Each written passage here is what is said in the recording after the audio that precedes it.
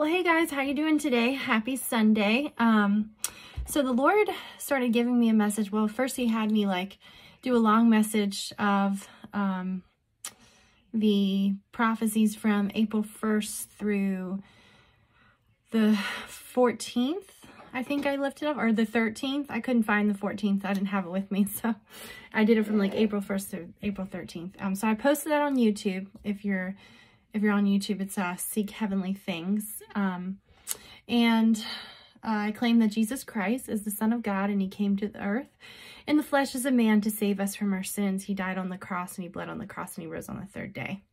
Okay, guys, so I don't know when all this stuff happens. You know, how Jesus has been working with me. A lot has come true just this week.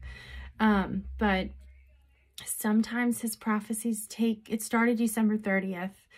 And there's some things that he told me in January that's now coming true. So it can take a couple months.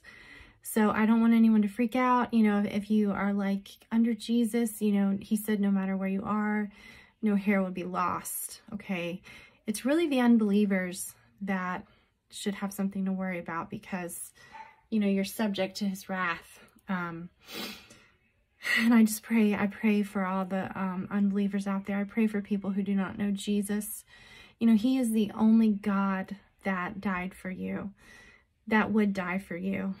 And he did, guys. You know, we just had church with the family and at our house, and since I don't have a church anymore, and we watched a little clip of, you know, I can't remember the movie, but it was about Jesus and his resurrection and stuff. And it wasn't like the Passion of Christ, but it was, you know, it showed not as bad as the Passion of Christ, but it showed, you know, a lot, and just what he took away for us, guys, what he did, how much he suffered for us. It just breaks my heart that people still reject him.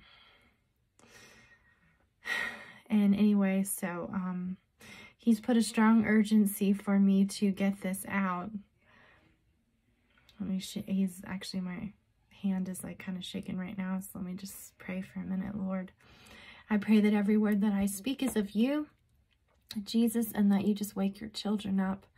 We know you're coming soon. We don't know the time or the day or the hour, but we know that you're coming soon. Okay, guys, so ignore the Telegram and the, in Jesus' name I pray, ignore the Telegram and the WhatsApp people, because they're trying to scam you. Okay, so April 15th, 2023 is when I received this. He finished it up this morning. Okay, Hebrews 9:5, and above it were the cherubim of glory overshadowing the mercy seat. Of these things we cannot now speak in detail. Micah 7:6, for son dishonors father, daughter rises against her mother, daughter-in-law against her mother-in-law. A man's enemies are the men of his own household. Jude 1:5, but I want to remind you, though you once knew this, that the Lord, having saved the people out of the land of Egypt, afterward destroyed those who did not believe. Philippians 2:4, let each of you look out not only for his own interest, but also for the interest of others. My child, and here's the message, my child, wake them up, wake them up. I am coming. Bombs are going to drop. Minnesota, New Hampshire, Texas, Rhode Island, Florida, Georgia, South Carolina. Heed these warnings. I am coming. Guys, I'm in South Carolina, so doesn't matter where you are, you know, he'll protect his elect. I told you drones were coming. I told you they would attack the farms. Oil is next. So I don't know if those places they're going to hit the farms in those places. I'm not sure. It kind of sounds like it. They want to get rid of production. They want you to rely on them to feed you, to give you clean air. Famine and pestilence is coming, and wages will triple. Once they take the oil out, diesel will be gone. Truckers won't be able to get it. It's part of their plan. It's all set in motion. I am with you. Perfect love cast out all fear. No hair will be lost. I will protect my chosen ones. When the nukes go up, you go up. Confess your sins to me. Come to me with all your heart, and I will save you. There is no condemnation in me, your Savior. I am the truth, the way, the life, and no one can come to the Father except through me. I know how many of you have fallen away and how you used to love me. I still love you. Come back to me. I'm calling you home. I stretch my arms far and wide, and they are open to you. I will never leave my chosen ones. I am your Adonai, your Redeemer, and I have spoken. Romans 1:11, for I long to see you that I may impart to you some spiritual gifts so that you may be established. Psalm 5:8, lead me, O Lord, in your righteousness because of my enemies. Make your way straight before my face. 1 Corinthians 3:6, I planted, Apollos watered, but God gave the increase. Peter 4:9, be hospitable to one another without grumbling. Luke 8:5, a sower went out to sow his seed, and as he sowed, some fell by the wayside, and it was trampled down, and the birds of the air devoured it. John 6:2, then a great multitude followed him because they saw his signs, which he performed on those who were diseased. Jeremiah 14:8, oh, the hope of Israel, his Savior in time of trouble. Why should you be like a stranger in the land and like a traveler who turns aside to tarry for a night? Colossians 1:6, which has come to you as it has also in the world and is bringing forth fruit, as it is also among you since the day you heard and knew the grace of God in truth. Don't deny me, child. I am calling you home. The trumpets will sound. Please heed these warnings. I love you, your Abba. Revelation 21:3. And I heard a loud voice from heaven saying, behold, the tabernacle of God is with men, and he will dwell with them, and they shall be his people. God himself will be with them and be their God. Job 19:8. He has fenced up my way so they cannot pass, and he has set darkness in my paths.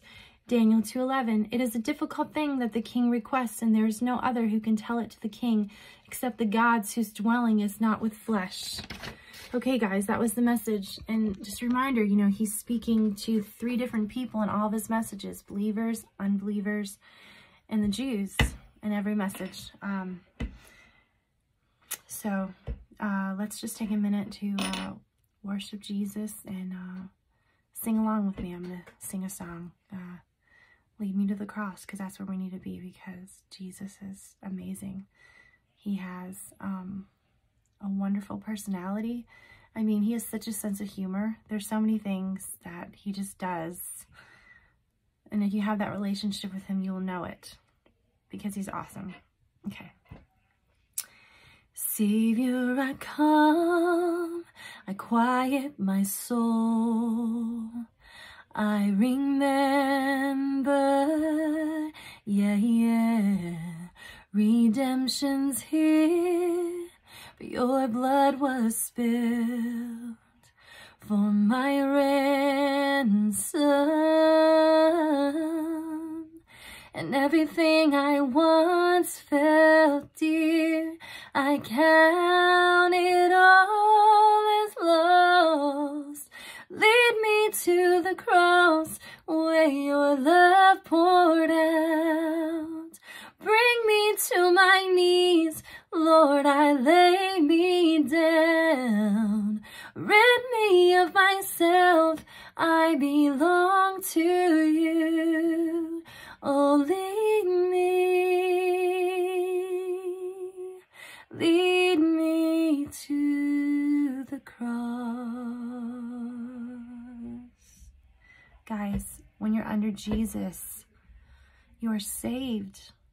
He will save you. It is your faith, childlike faith and belief in him, and it is his grace, and he will save you. So thank you for worshiping with me for a minute with Jesus. And guys, if you don't know him, ask him to come into your life. Repent from your sins. Repentance is a change of mind. Okay, you guys, and don't worry, okay, because I don't know if this stuff's going to happen before the rapture or after the rapture, but I do know he's picking up his bride. I believe that 100%. He's given me so many messages, and I know in my heart it's from him. Okay, guys, have a blessed day.